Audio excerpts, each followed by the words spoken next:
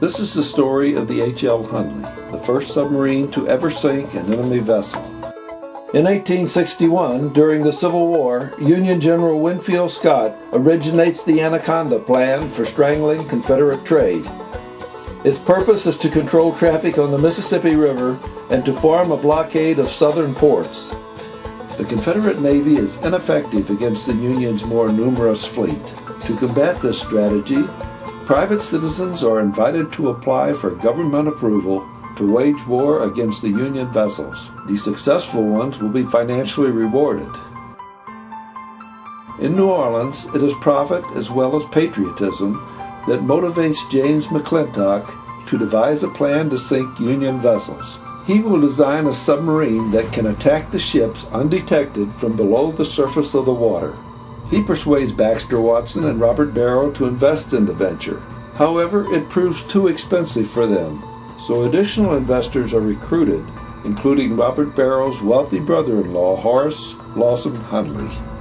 In the spring of 1862, their first submarine is completed and named Pioneer. It is launched in Lake Pontchartrain for testing. The sub is propelled by a hand crank attached to a propeller.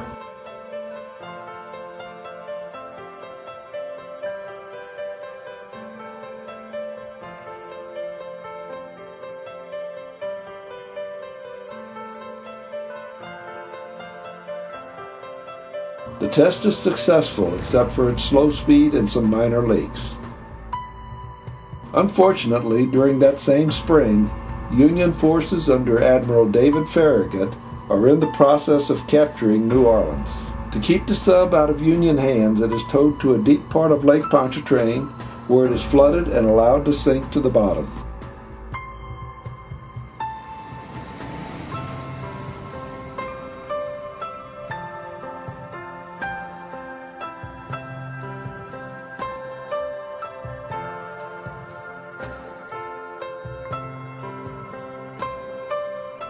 McClintock, Watson, and Hunley hastily flee to the safety of Mobile, Alabama with the submarine blueprints. There they team up with Thomas Parks and Thomas Lyons at their machine shop. Also working at the shop were master mechanic William Alexander and a bright Confederate lieutenant named George E. Dixon. Earlier, Lieutenant Dixon had proposed to a Miss Queenie Bennett of Mobile, and they agreed to marry after the war. Queenie presents the lieutenant with a $20 gold piece as a gift, which he carries everywhere for good luck. During the Battle of Shiloh, he is shot. A bullet rips into his uniform and strikes the gold coin, saving his life. The impact leaves the coin bent. He has it engraved, Shiloh, April 6, 1862, my life preserver, GED, which are his initials. Lieutenant Dixon and the others begin to build a larger and improved sub. They called the new submarine American Flyer. The sub makes several successful runs in Mobile Bay. This encourages the builders to plan an attack on Union ships off Sand Island just outside the bay. An explosive charge is trailed on a rope behind the sub. The plan is to submerge, passing under an enemy vessel, and pulling the explosive charge into it for detonation. After being towed past Fort Gaines to the mouth of the bay, the sub suddenly submerges and sinks. Undaunted, they do not give up. They begin building a third submarine which incorporates sleek lines and improved engineering. Water ballast tanks are used to raise and lower the sub. A propeller shaft runs the length of the sub with 8 hand cranks turned manually by the crew for propulsion. A snorkel box sits atop the sub, but they cannot get it to work properly. Still, the sub has enough air to stay submerged for 2 hours. They named this new submarine Porpoise. In July 1863, a demonstration run of the Porpoise is made in Mobile Bay for Confederate Admiral Franklin Buchanan. It uses the towed explosive charge to sink an old coal barge.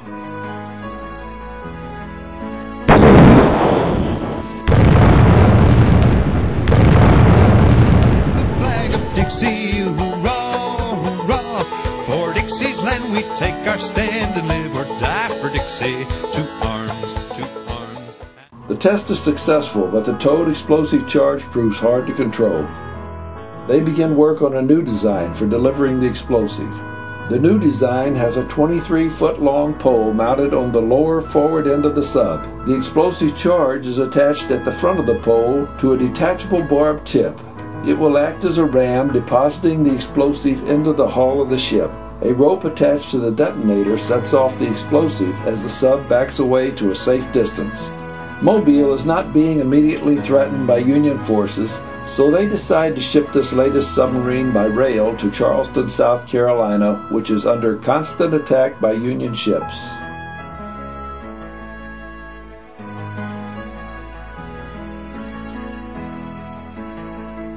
At Charleston, Lieutenant John A. Payne from the Confederate Navy, along with 8 Navy volunteers, are recruited for the trial run.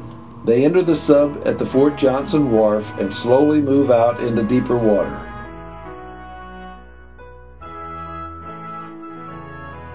An accident occurs when a passing steamer creates a swell, flooding the submarine through the hatches, which have not yet been closed. An account of this event is sent in a letter to Becky Honor by her husband, who is stationed at Fort Johnson in Charleston.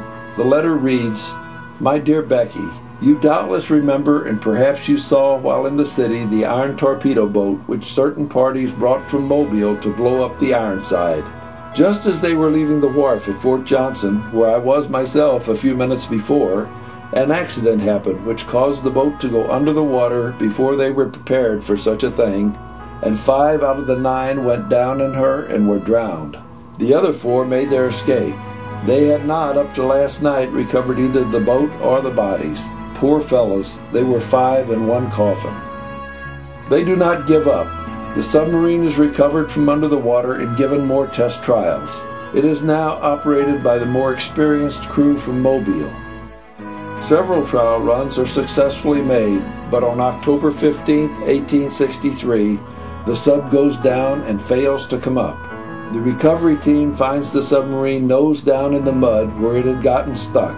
All hands on the sub are lost, including H.L. Hunley. The submarine is raised from the muddy bottom and the bodies recovered.